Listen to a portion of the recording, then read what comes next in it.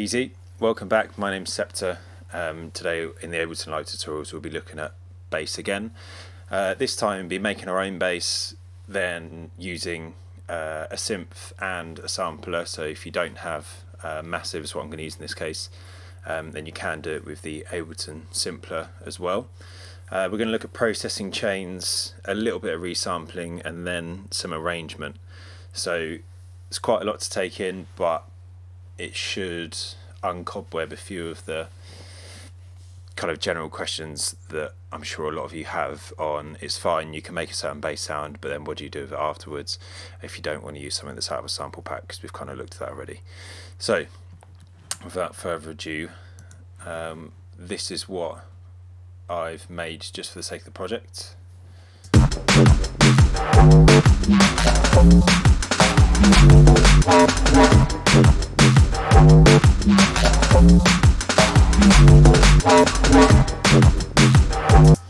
Cool, so you get the idea. We're not going to be looking at the drums, that's just out of a Clacks pack, which I use quite a lot for these tutorials. Now bass wise, we're going to have a look first of all at the simpler version. Actually no, we won't, we'll look at the massive version. So patch, and I don't want to look at the patch too much, it's more the processing chain which is the key in this. So the little stabs and bits that I have made of it sound like this.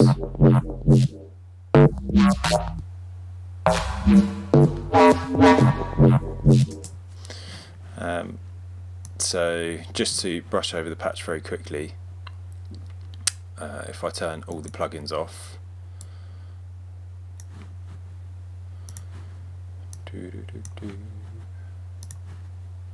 it's quite a lot.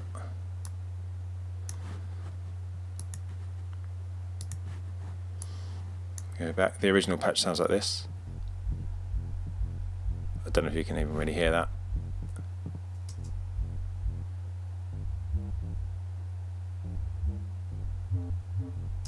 But something quite different. In the patch itself is very simple. I've used the Performer just to control a bandpass filter. There's one oscillator working, just going to one filter, no effects, a little bit of ring mod on oscillator 1, and then it's a sine triangle wave where I'm using mostly triangle, and that is it. No other LFOs, no fancy envelopes, no nothing, which as you can tell by itself sounds pretty rubbish anyway.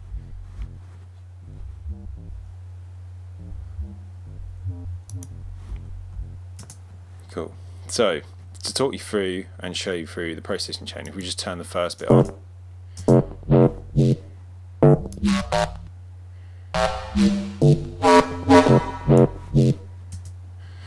Cool. So I've spoken about chains like this before now. First of all, you probably would have heard of frequency grouping quite a lot, and basically what that is you use an EQ just to change the frequency, control the frequencies or confine them to certain areas. So on here I've got sub as one of them. To create these duplicates, just right click, duplicate, and it'll bring out another, well, we're using them as frequency bands, so I'll just get rid of that. So I've got one which is sub, which is about 100 Hertz, 150 Hertz and under, which I don't really want any of the distortion afterwards that I've got in the mids change to be affecting, because it's nice if it stays nice and clean like that. And then all the other plugins past that point are still turned off at the moment. The mids, now the mids I've got a cut the same place, but it's just cutting the lows this time, which 150 Hertz again. Then it's all these plugins really that make the difference. So we turn them off and we'll go through one by one as we usually do, and I'll explain why I've used each of them as we go through. So first of all, Saturator.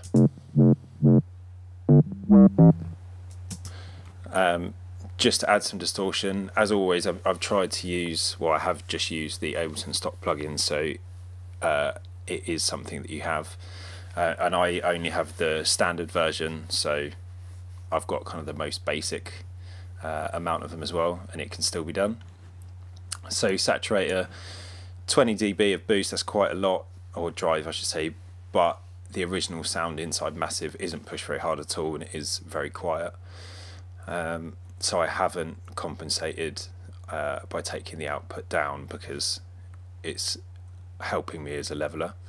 After that, reverb, which decay time is very short, not even half a second, and then dry wet is just over 50%, and I don't think I've changed anything else on it.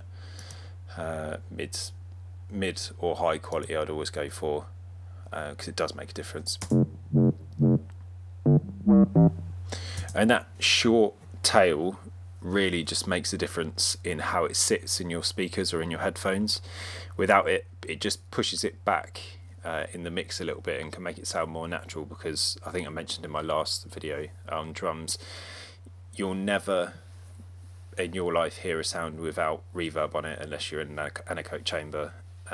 So it sounds very unnatural. So even very, very small amounts of reverb can help your mix quite a lot. It doesn't have to be a really long tail, and because we've got it in chains here or in frequency bands, I can just control the mids and the tops without putting reverb on the sub.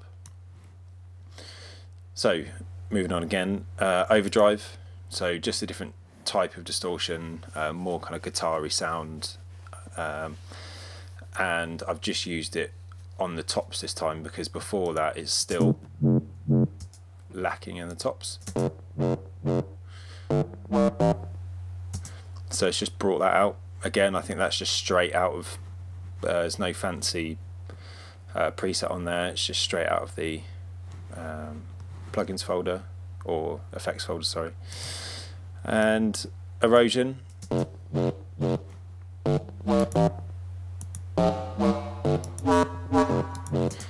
just adds to the top end again.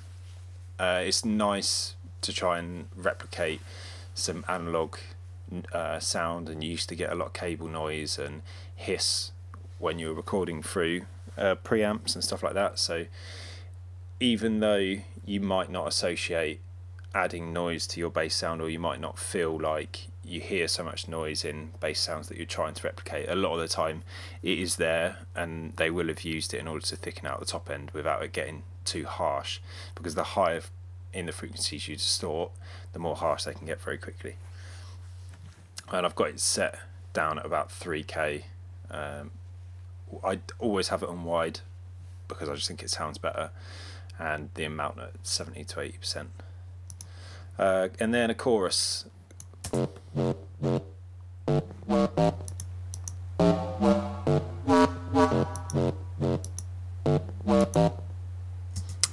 Not very much happening there.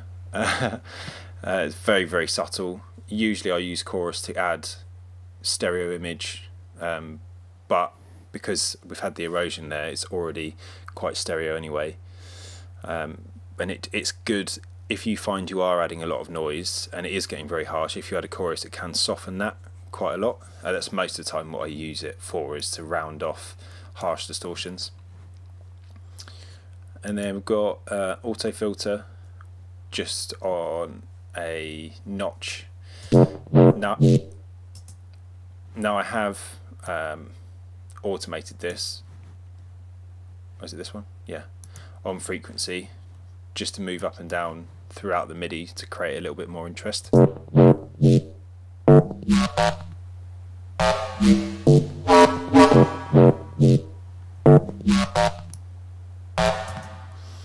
And then a frequency shifter.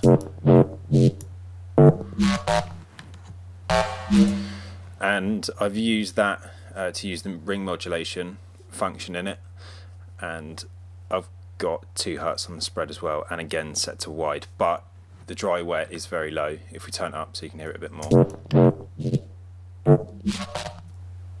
That's kind of cool effect to do like that actually.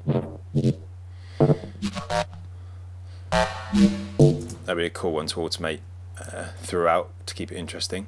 Don't know where it was now. About there. Yeah, so I've used that to add extra movement. I will just turn the sub back on.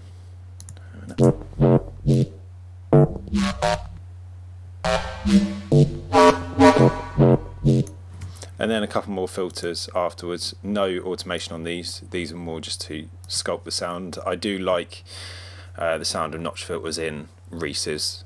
It can create a lot of interest very easily, but in this case I've just used it really as an EQ to cut the notches out because I like the notch shape.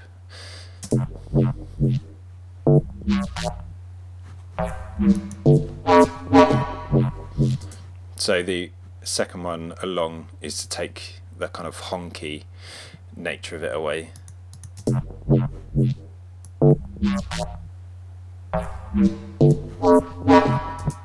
Just a bit of EQ. More distortion. This time I have got it set to analog clip. I don't think I did in the last one. Yeah, no, it's on hard curve. Set to analog clip. Again, just using it as a bit of a leveler and a different texture and distortion, create some extra harmonics. Now that reverb will come back to that because I actually put that on a bit later. And then a glue compressor. I don't know if you realised actually, but the filters and the glue compressor and the EQ all come and they affect both of the chains, so the subs and the mids. So once I've added the distortion and the effects that I want on the mids, we basically distort them both together to make it sound like they were one sound again, kind of gel them back together, and that's the same thing I'm using the compressor for. Now the gel compressor is working pretty hard, and it's working to kind of smooth all the level differences out and squash them back together so it doesn't sound like we split the frequencies up in the first place. Cool, so that's that one. So if you've got Massive or you've got any other soft synths or even a hardware synth, I'd recommend trying lots of different synths and changing your effects around and even putting them in a different order, like reverbs before distortions and afterwards will have a really different effect or a different outcome. Filters before distortions, filters after distortions, blah blah blah. And each of the outcomes you'll get will be slightly different, and that's good for making edits, different sounds using the same techniques to create basses that are very of the same style but different, that you could use in different tunes. And then always save the rack that you've got. So this one, if we wanted to save it, we just go to Audio Effects Rack, drag it up to User Library, and then you can put it in presets or just drop it in and call it Bass Rack 1, and then you can always recall, and it will come up with the grouping as well, always recall these plugins that you used at a later date and then use a different synth to replicate something of the same style but slightly different. Cool, so the same, I'm not really going to go through all the plugins again, but I will just show you that they are very similar. This time I've got hip hop bass, which came with Ableton. I think I got it out of the instrument. Where did I get it from?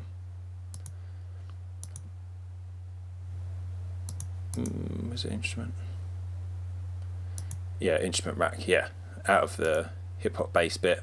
So you should all have it as a preset anyway, and then using the same chain but with the settings being slightly different, I came up with this if it wants to play.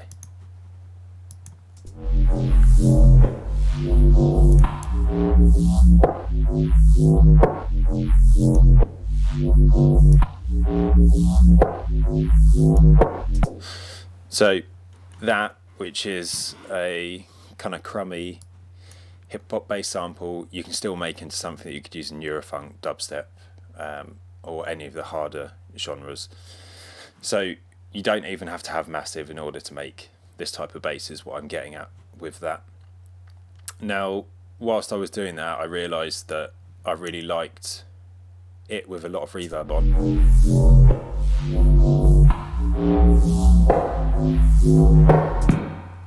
So I resampled that, resampled it and then reversed it.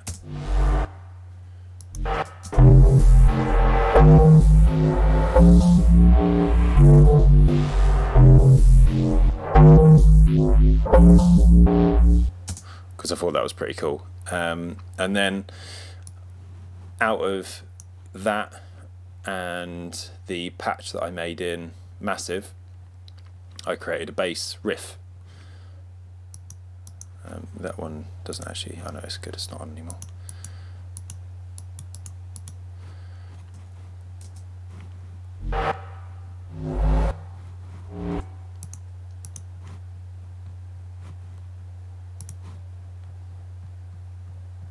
Which sounds like, just turn the drums off.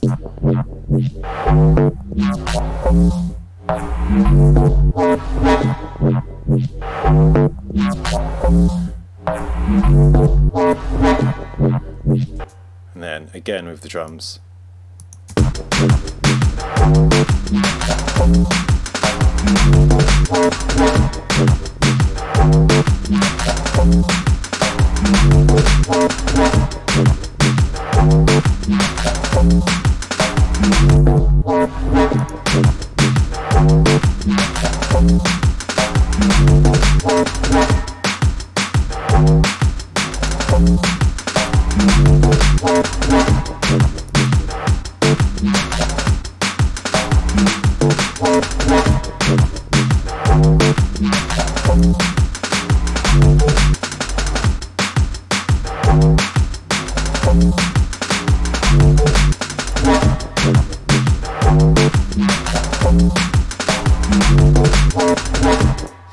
So just splitting and taking each of the sounds out one by one then, so you can hear the different roles they're having within the track, or call it a track, within the little loop that I've made, to kind of understand where the layering and the importance of each sound along the riff sits.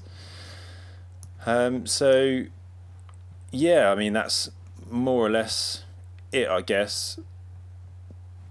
One other thing I would say is, with your processing, what I do is, if you start out or your first chain you don't think sounds so great, then the next time you do it, try, instead of using the same distortions and the same reverbs but on different settings, if you've got any other brands of ones, or even just the other ones within Ableton, try something completely different, because they do have different timbres and different textures and stuff like that. And before you go to buy maybe a Lexicon reverb pack or the D16 distortion pack, try everything you've got first, because a lot of the time I've bought plugins and then I've realised that actually the reason I couldn't do it is because I didn't know what setting I wanted really within the plugin itself. Cool, so that's that anyway. Please do like and subscribe. If you've got any questions, drop them to me in the comments and I'll always get back to you. Until next time, peace.